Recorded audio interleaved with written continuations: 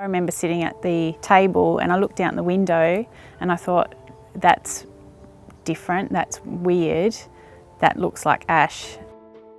It kind of looked like snow, but I instantly thought it's ash, so I quickly looked at the Department of Fire and Emergency Services website to see if it was close by, and indeed it was very close, and so that's where we quickly started preparing to evacuate. I straight away went and got the pillowcase from where I knew I'd kept it, which was in my special things box. And I started collecting all the things that it says on my pillowcase that I need to get.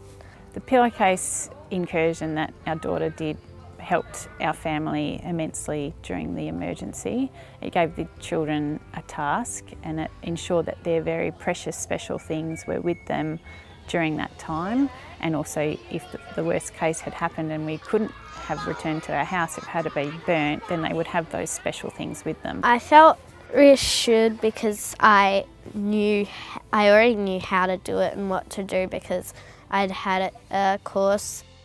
Thank you to the Red Cross for helping our family prepare for emergencies. It helped us to assess where is our preparation at, what do we need to work on, and helped us to just think about what we would do in an emergency.